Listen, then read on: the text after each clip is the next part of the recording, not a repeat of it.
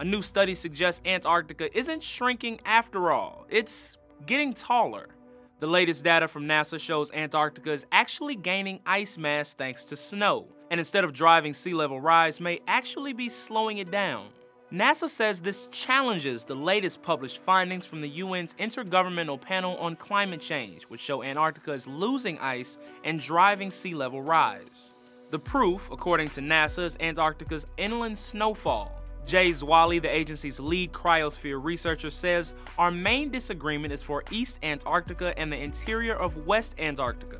There, we see an ice gain that exceeds the losses in the other areas. This has been Zwally's and NASA's position for years. The problem is sea levels are still rising, though where that water is coming from is still a mystery, and parts of Antarctica are still melting faster than ever.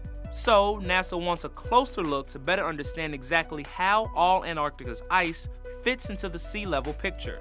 The upcoming IceSat-2 mission will be able to track snowpack changes in Antarctica down to the thickness of a pencil. It's scheduled for launch in 2018. For Newsy, I'm Jamal Andrus.